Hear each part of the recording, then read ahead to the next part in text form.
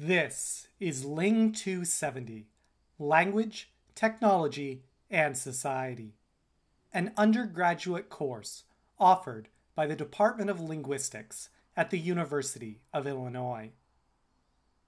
In this module of our course, we are examining the broad issue of how writing as a form of language technology represents language. In this video, we are examining the question of phonological awareness. The learning objective for this video is to identify certain linguistic features that speakers are more intuitively aware of, and identify other features of which awareness must first be taught. In the upcoming series of videos, we are going to examine many of the world's first writing systems, as well as major writing systems that were subsequently developed. One question which may naturally come to your mind as we examine these various writing systems is, why weren't alphabets developed earlier? We will see as we go through some of these early writing systems that the earliest writing systems were not alphabets, but rather some other form of writing system. So why is it that alphabets were developed later?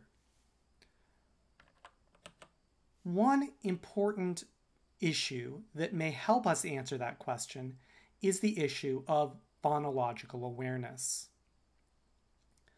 Phonological awareness is the ability of a speaker of a language to break up words into their component sounds. Early societies likely lacked explicit understanding and awareness of phonology.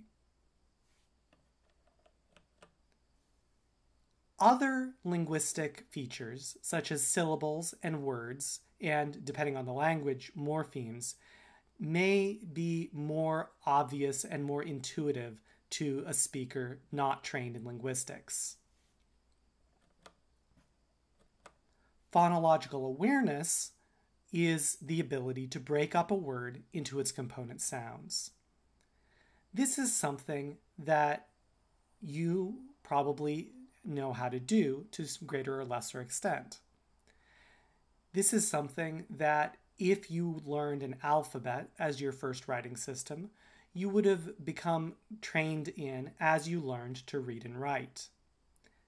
If you've been trained in linguistics, you would have received much more detailed and sophisticated phonological training.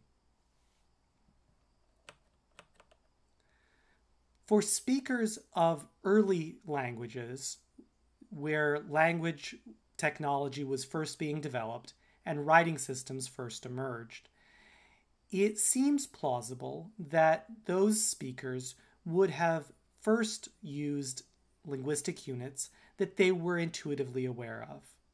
The syllable is a linguistic unit that speakers of most languages tend to be relatively intuitively aware of, as are words.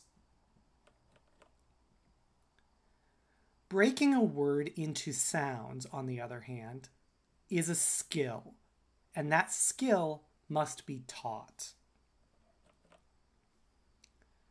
So, phonological awareness is the ability to break up a word into its sounds.